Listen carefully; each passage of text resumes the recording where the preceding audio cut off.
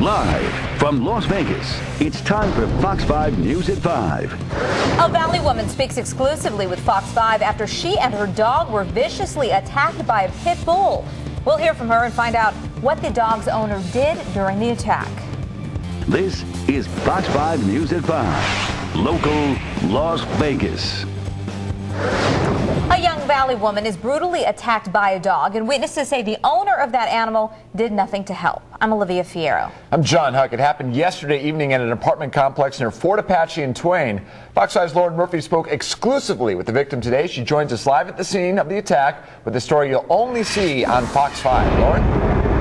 Well, guys, this woman was just walking her little Maltese Kobe. As you can see, such a sweet dog and such a sweet temperament. Then out of nowhere, a pit bull attacks.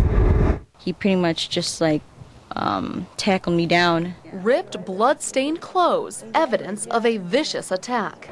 It happened last night when Allison Palisock took her 7-year-old Maltese for a walk. And then all of a sudden, the huge dog just came up to Kobe, sniffed him, but then just started attacking him like crazy. Allison panicked and intervened. After that, I tried to pick up my dog, and that's when the dog noticed that I picked him up, and so the big dog tried to attack me as well. The pit bull tore at her face, her back, her leg.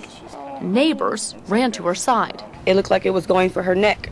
So if Tony wasn't there, honestly, to push the dog off of her, I don't know. It would have been really bad. I don't know. But the owner of the unleashed, uncollared pit bull stood by and did nothing to help. They pretty much ran their houses, just retreated like we're not going to own up to the responsibility of our dog attacking someone else and her dog. So it was really like they didn't care. Did they check on her? Did they do anything like that? No. Allison ran behind these dumpsters to get away from that dog.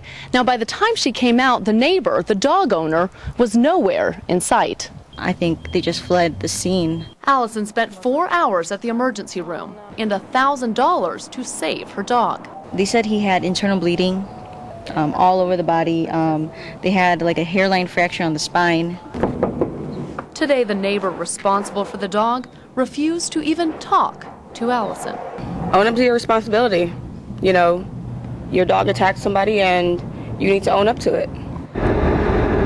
Now, the pit bull owner did not return our calls, but it's okay, sweetie. But I spoke to Allison, and she's told me that the owner did finally apologize just via text, but did offer to pay medical and vet bills, but there's no word on whether that pit bull has been put to sleep. Reporting live, I'm Lauren Murphy, Fox 5 News Local, Las Vegas. Lauren, do we know if that pit bull is with animal control or is it still on the apartment property? As far as we weren't able to talk to the owner, and animal control couldn't actually comment on this, so we don't know if it's there, but nobody in the neighborhood had actually seen the dog in a little while, at least since last night. All right, Lauren Murphy for us this evening. Lauren, thank you. And as Lauren mentioned, we did contact animal control. They're not going to comment on this because it is an open case.